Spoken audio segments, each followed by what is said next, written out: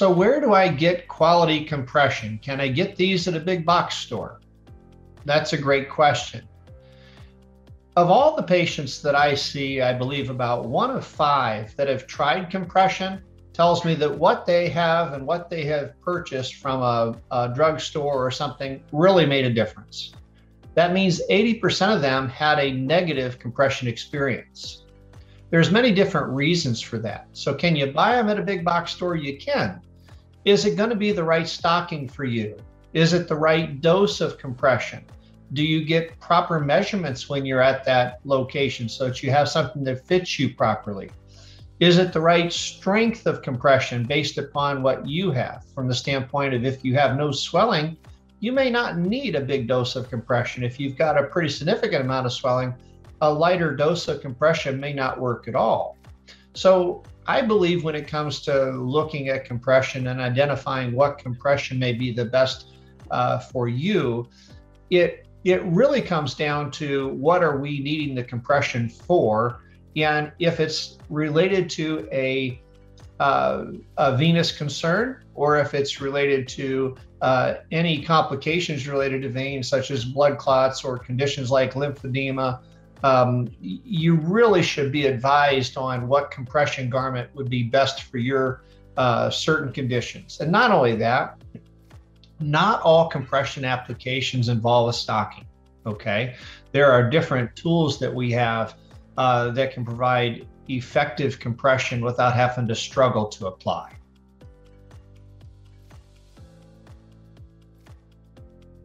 So the question is really, what does the dose of compression mean? The dose of compression would be like how strong the stocking is, or how strong the garment is.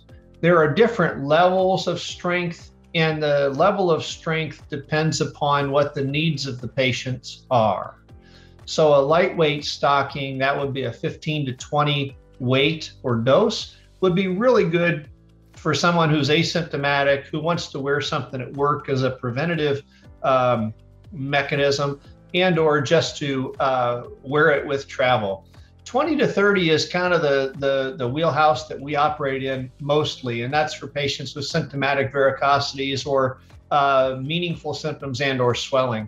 You just won't get swelling controlled with a dose of compression that's less than 20 to 30. And if you have advanced skin changes and a lot of swelling, oftentimes we have to go higher to that 30 to 40. And in rare instances, we have to go above that. So the dose of compression really refers to the strength of the garment and the effects on the tissue.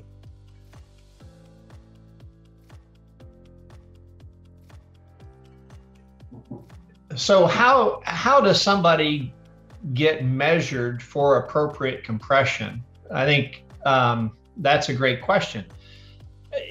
The right measurements for compression involve understanding what the smallest ankle size is, what the largest calf size is, understanding the height from the popliteal crease, that's the crease behind the knee, to the floor for a knee-high garment. Now keep in mind, a knee-high garment should only go right to the top of the calf, should never go all the way to the knee where it may roll. That's one of the reasons why people have trouble with compression, is that when they buy a knee-high garment, they feel it has to go to the knee, but it's designed to go to the top of the calf.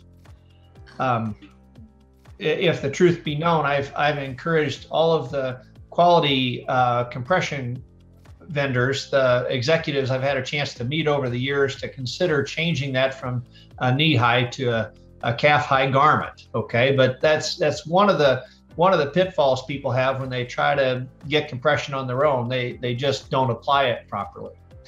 When it comes to measuring for a thigh-high garment, it basically goes all the way up to the level of the buttock crease, the circumference at the buttock crease, and then that height from the buttock crease to the floor.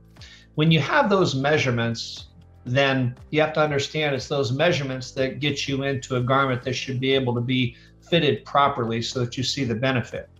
If there is a mismatch between the ankle-calf relationship, where we see sometimes in heavy legs, it's not going to be a standard garment or a standard knit that will provide the support for those patients.